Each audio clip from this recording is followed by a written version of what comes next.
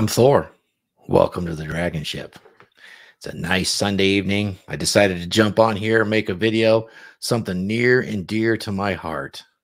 Yes, marriage, long-term relationships. Yes, something that I coach on. I coach on the sustainability and durability and how to have a happy marriage and a beautiful long-term relationship. It's what most people want. They don't want to go through life alone. They want to have good long-term relationships. So the question remains,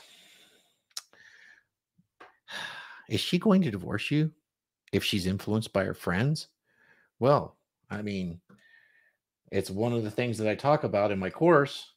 It's number 19 is really important. One of the questions of added liabilities is your wife the influencer amongst her friends, or is she influenced? Well, it's an interesting question. When you get married, a lot of men are facing some very interesting and very difficult times. I'm going to talk a little bit about it this evening, and let's get some. So, let's talk about some articles that were recently published, and they're articles based on articles that were published a few years ago, which were based on articles that were published a few more years ago, which were based on pretty common knowledge that was out there, that if you were a married man and you had a wife that you were quite comfortable with, and this was happening all across the US and still does today, high divorce rates we have initiated by women. When one of her close friends or relatives gets a divorce, she is incredibly more likely to divorce you because of the social conditioning and her friends influencing her. Let's take a look at these articles and see what it has to say. And then at the very end of this video, I'm going to tell you exactly who's at fault if you're in this situation. I'll tell you a little bit about what you can do about it. So let's get some. We'll share this screen and we'll get right down to it.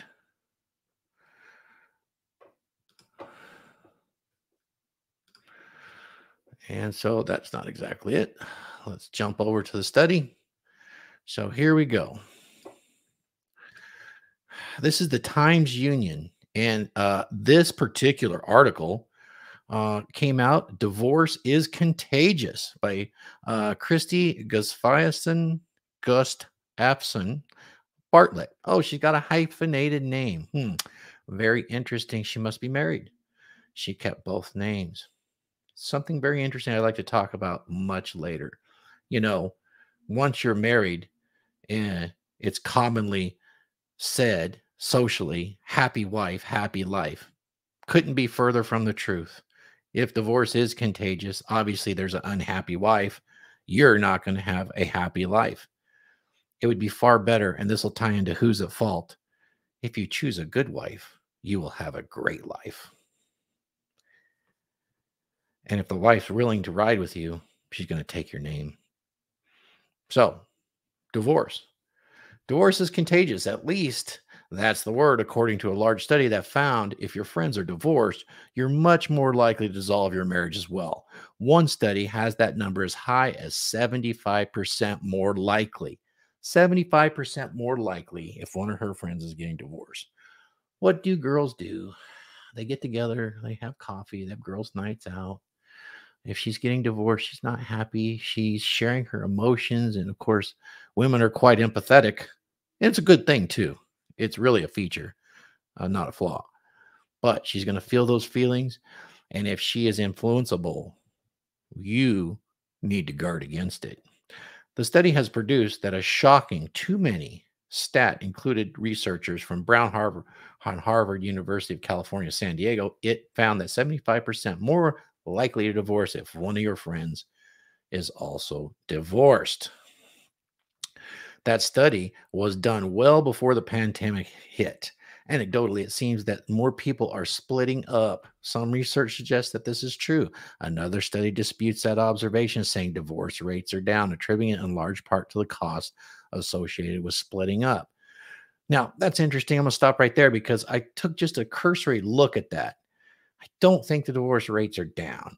It's just dropped because a lot of courts have placed large restrictions and delays because of the pandemic, not the filing rate. So, I mean, you got to take this with a grain of salt. You know, this is just really kind of to make it startling. However, there is a grain of truth here. Regardless of if there are fewer divorces, the fact is 50% of marriages end in divorce. And if friends or colleagues or family members are no longer married, you're more likely to divorce as well. Excuse me. I mean, this lady's on the radio, so obviously she's going to talk about it. Where did this come from?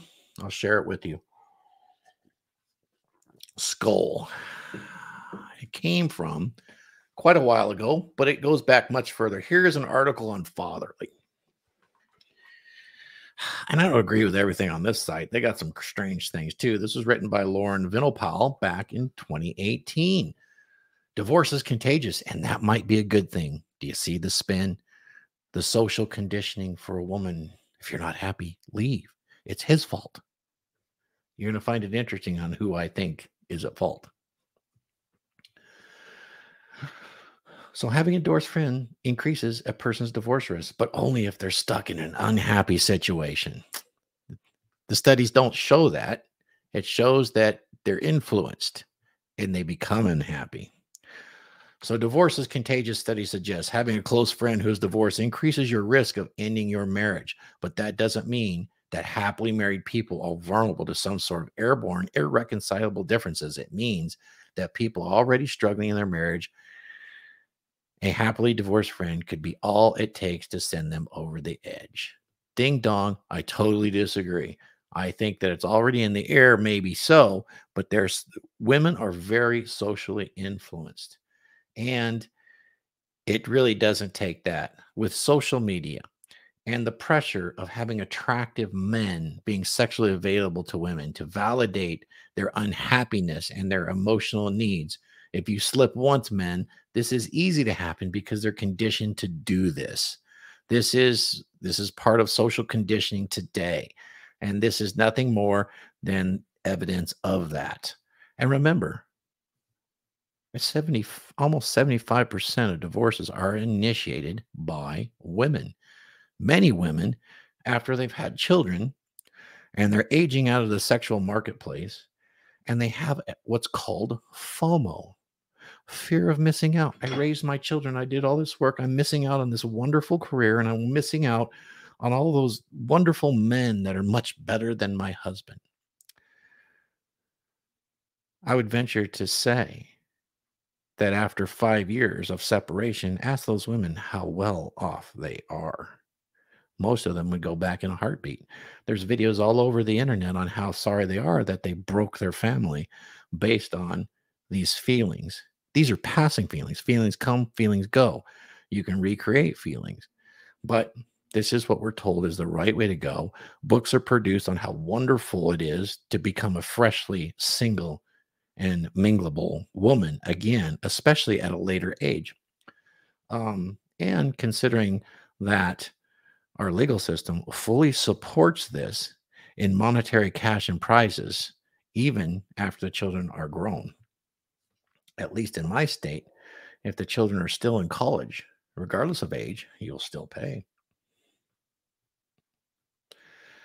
So that's kind of interesting. So I find this fascinating and interesting, and I want to read a situation to you guys that I found on Reddit, and it's about a 31-year-old female that did a cheat, and she cheated on her husband very much in a situation and regrets it. So based on what I just said, many times during the divorce, a person will explore outside of their relationship, and it has detrimental effect.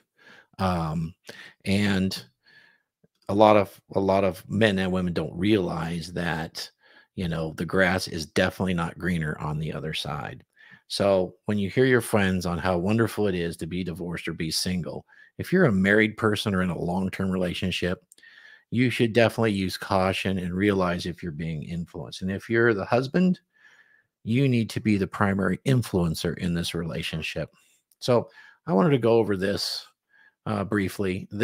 I found this on Reddit, and it's just to illustrate her regret, some of her inability to take accountability, and yet she's still trying to.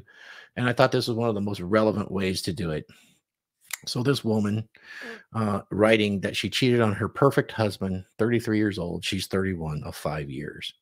So she married out at the end of her sexual market value being the highest. He was a little bit older than her. It should be a formula to work.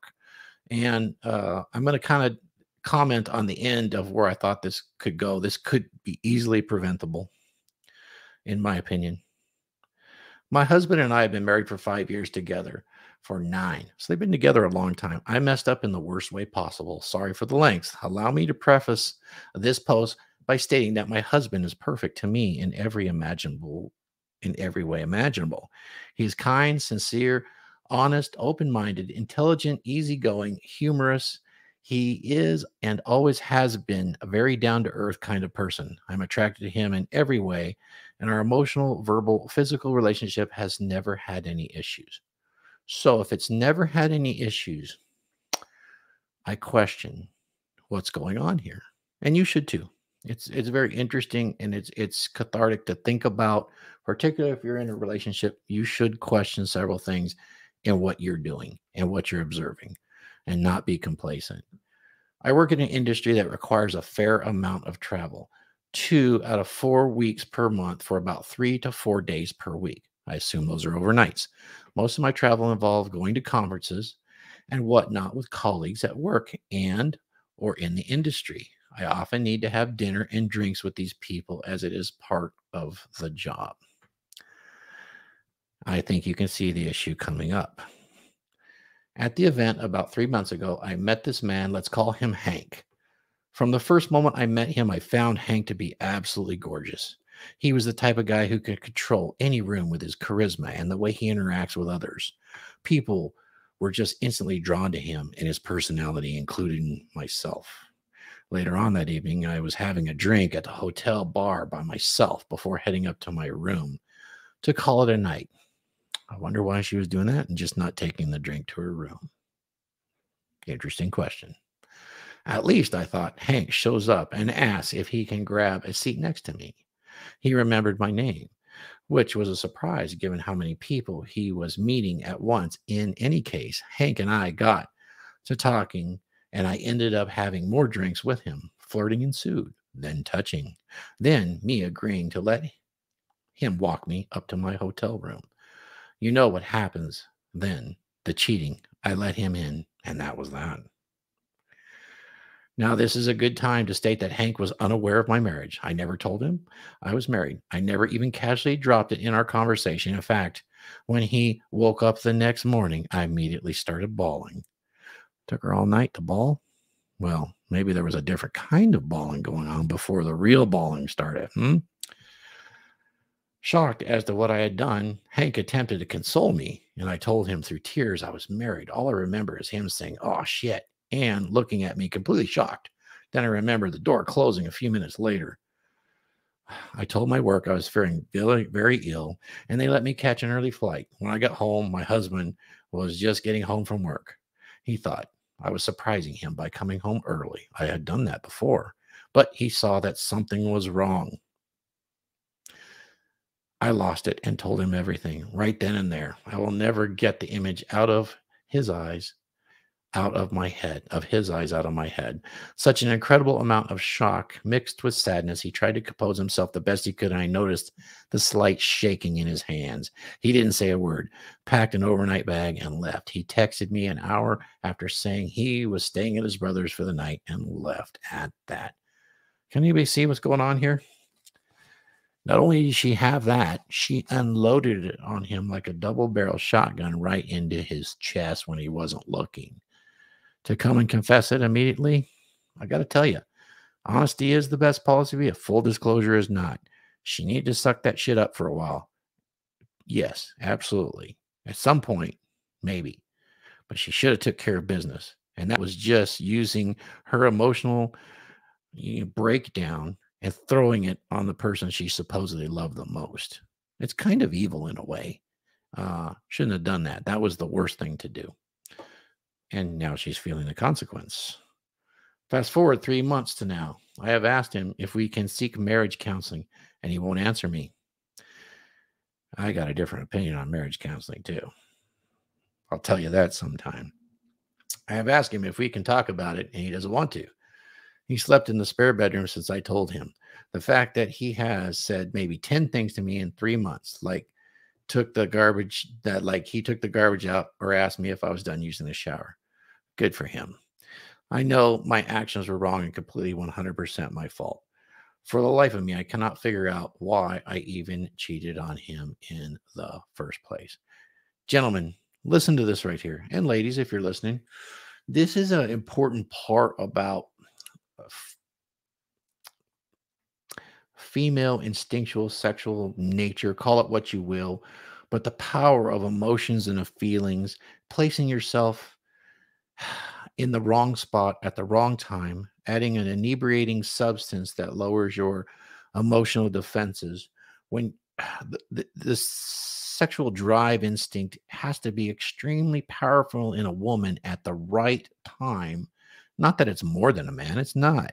But at the right time with the right arousal, it is game on with the woman. There's not even much thinking to go on there. So just exposing yourself in that arena is a recipe for disaster. I've heard it said so many times by so many clients, when they got down to the nitty gritty of why did my wife cheat on me? And they asked her, and I know that the answer was honest and true. I don't know. It just happened. It just happened. And I think that's really a truly honest answer. When the arousal's at such a pitch, there's validation going on, and she is exposed and not protected from it or protecting herself from it, this is what you get. And I'll tell you at the end who I think is responsible. I want to save my marriage. I'm desperate. I will do anything to fix this. Our friends and our families know what happened.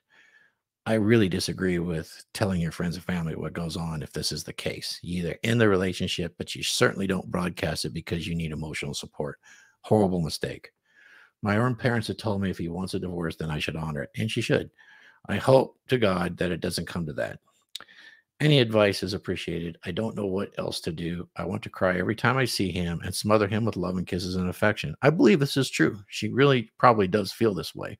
She was a victim of her own circumstance and weakness of her own flesh and her own instincts and arousal. At least based on this writing, he doesn't display any emotion in front of me, and I just know that it's destroying him inside. I will do anything and everything for him to get us better. Okay. I'm not going to go much further than that, but she was at work. This happens quite frequently. It's the fear of missing out is very strong. And there's articles all on this that discourage and encourage women all over the place to look for this, be a career woman.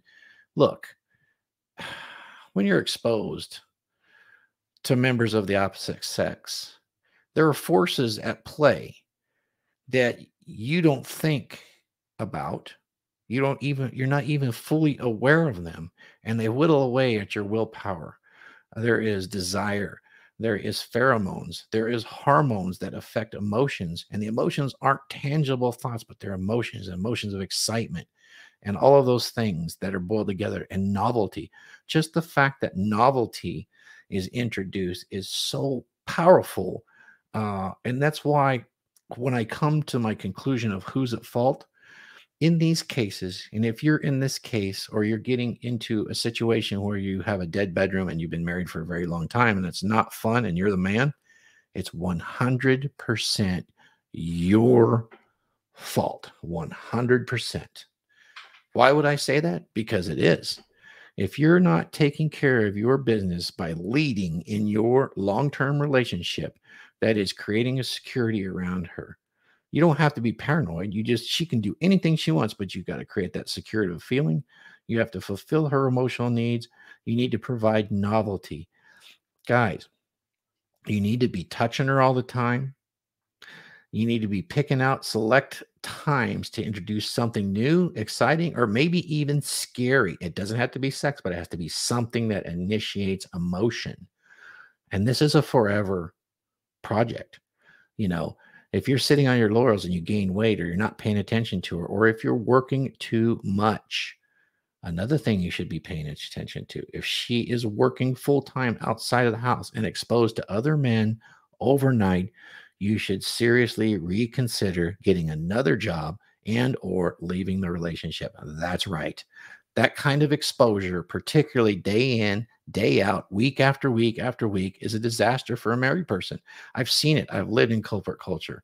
It's incredible. Even a woman that works part-time and works in a call center and she's there and there's this heated emotion there all the time. As soon as she sees a man that fits her needs as an alpha and pays some validational attention, she doesn't think it rationally like a man does and try to solve that problem. No, but she has these feelings that courses through her veins and puts her into the mode that she is available, even if she doesn't know it. And the more that happens, the less she thinks of it, and the more that she feels good and she likes the feeling. The feeling is like a drug, and that feeling is incredible. It is what drives our species forward because think of it, getting pregnant, having a child is a high cost for a female. It's a very, very high cost.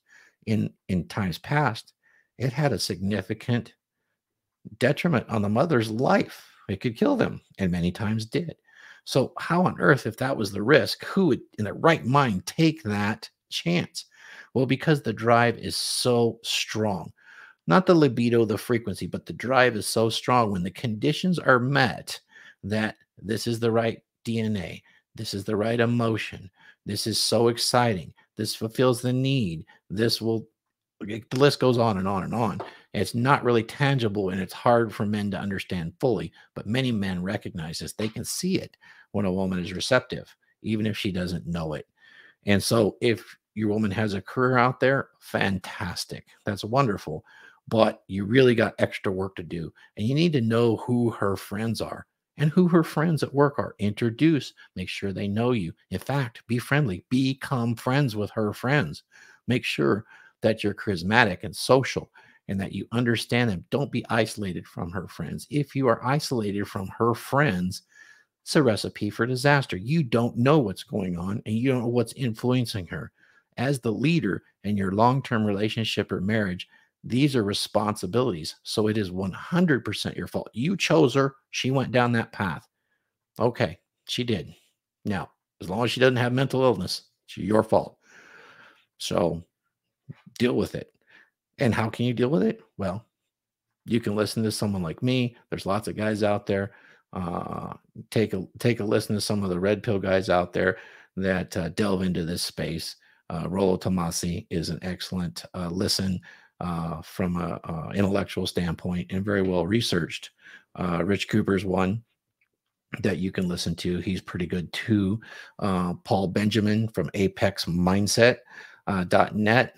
He's very understanding. He has done couples counseling before, and he's very well versed on this psychology with men and women and issues that they face as they enter these long-term relationships and make them better and stronger over time.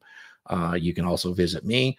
BecomeDurable.com and see some of the videos that I have posted there and possibly join the DragonShip. We talk about these and many other issues once a month, and we do it in a 3-hour webinar format. Come and play. It should be fun. So enjoy and skull. See you next time.